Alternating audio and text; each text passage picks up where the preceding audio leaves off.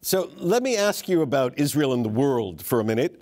In case you haven't heard, we had an election here in America, too. President Trump hasn't quite conceded, but it certainly looks as though Vice President Joe Biden won our election and will be our new president in January. So let's take a moment. Do you have a message for President-elect Biden other than please come visit us in Israel? First of all, I've already invited every elected president to come to Israel because we are not Republicans and we are not Democrats. We know that we have one friend, the American people, bipartisan. We know that the friendship between the Americans and the Israelis goes beyond politics. Everyone who will be elected or was elected to become the president, we would like him to hear us because we know that, first of all, he not only respects us because of our values and our way of thinking and our behavior, also because we know that we have a real strategical partnership in many, many fields that we have to take care in the world. We are all together. So for us, many people in Israel respected President Trump because he did a lot for the people of Israel. For example, there is a consensus by 80% of the population in Israel that Jerusalem is the capital of Israel. Many, many presidents have said Jerusalem is the capital of Israel. President Trump have declared and moved the embassy of the United States will be in Jerusalem. People in Israel appreciate that very much without any kind of standing once you are talking about Democrats or Republicans.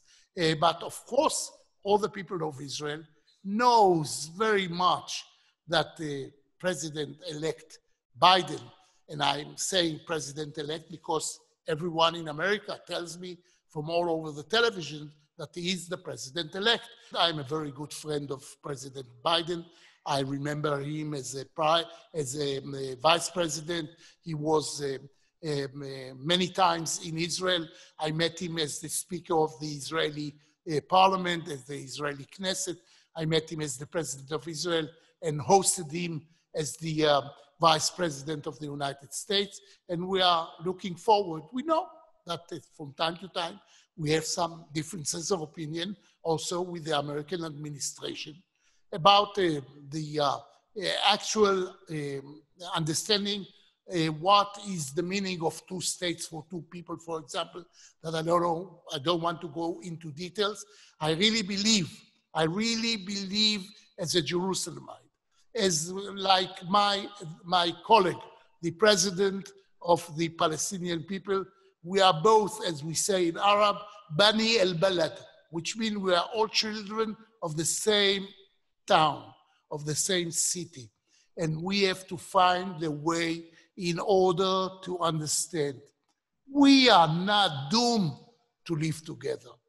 It is our destiny. We are destined to live together. And when they will understand that, because, Rob, we have peace with the Egyptian for more than 40 years. We have peace with the Jordanians for the last 27 years. We have peace with the king, we have peace with the president, but we don't have we have peace between the administrations. Sometimes we have peace with the armies when it is needed to hold the security of the whole region, but we don't have peace between the people.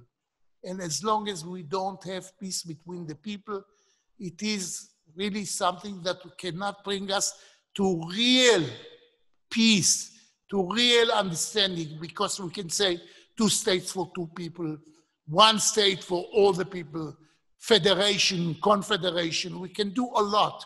But first of all, we have to build confidence. I try to say so to many, many American presidents.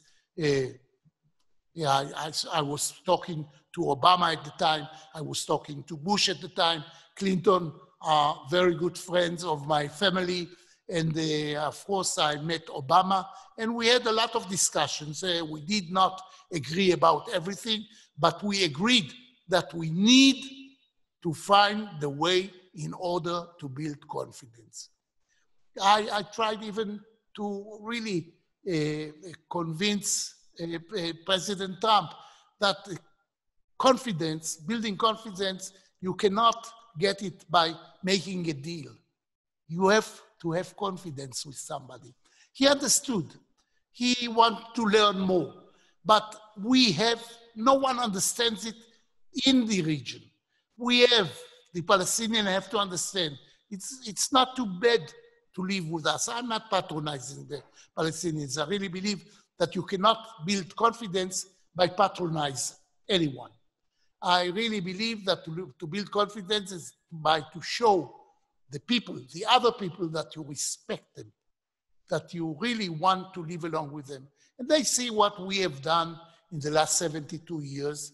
And probably there are times that they are thinking maybe they wasted too much time that they could save in talking to us, in building confidence with us.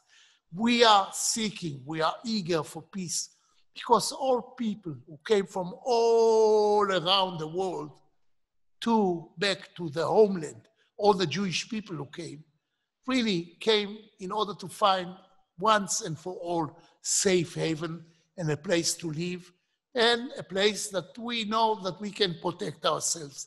But we don't have to protect ourselves if no one will reject the very idea of the State of Israel.